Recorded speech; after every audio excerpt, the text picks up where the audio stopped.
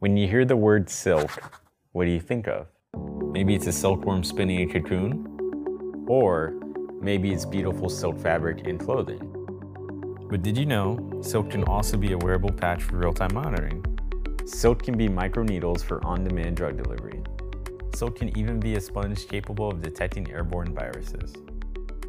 And this sort of enthusiasm for discovery comes from the properties of silk, really. I mean, they come from all the different uses that we can imagine, that we can imagine that start from this very fixed starting point, from this caterpillar of wonder.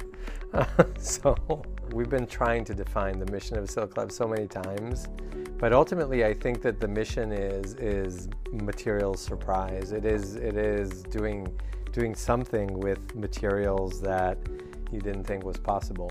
So I think our main common theme is silk, but what comes after is really different. What we're doing is we are taking the silk cocoon, we actually reverse engineer it, and we go back to the solution that the silkworm actually uses to spin the cocoon itself. And the reason for this is there's a great protein called fibrin in this solution. And after that point, every different individual who's coming from a different discipline, whether it's a chemist or a designer or a biologist, can use that fibrin and really turn it into many, many different things. My work is around the additive manufacturing of silk-based material. So the lab is known as working with silk, and I'm especially working around printing it.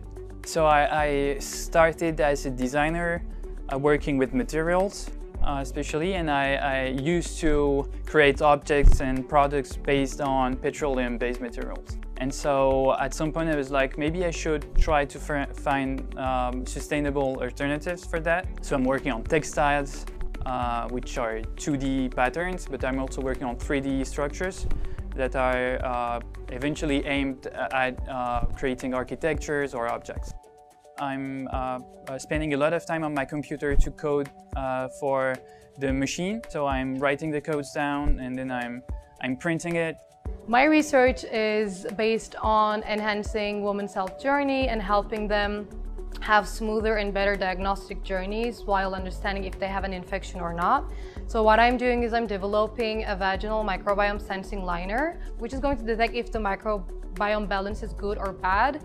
And that tells a lot about the overall health and whether or not someone is susceptible to getting infections.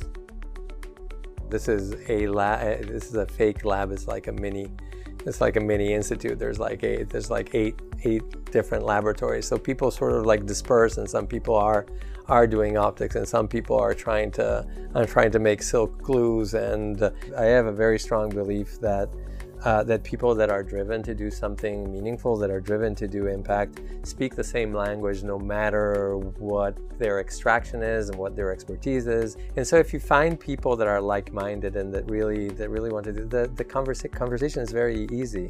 So to me, all this talk about interdisciplinarity and crossover and etc. is not about putting different disciplines together. It's about people that find each other. It's really amazing to have really different people together because we are able to have more deeper conversations. And as a designer, I'm learning so much by just being here and by just hearing the opinions of scientists on my work and vice versa. So we are really building something together. I'm not working alone on the project at all. I'm just leading my part on the design and additive manufacturing side. And I'm nor an engineer nor a biologist, so I'm trying to grab elements wherever I can.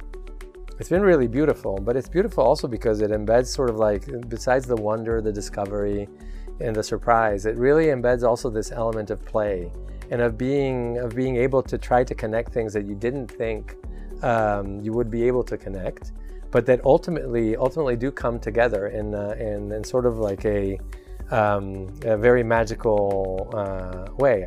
And that is really important because it's the essence of discovery, and it reformulates the way that you ask questions about things. And I think that more than anything, I think we would like to say that to do something that matters, and that can mean many things.